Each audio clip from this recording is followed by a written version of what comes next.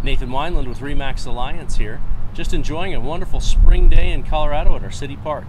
You know, I was down here for the food truck rally last week, and I noticed it was a great, fun environment. There were lots of kids playing, there was live music, tons of food, and a severe lack of water.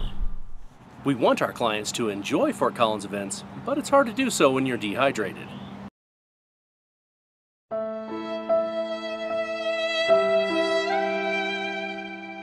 So I thought, wouldn't it be fun to invite all my favorite people down for the same great experience, only provide them some water?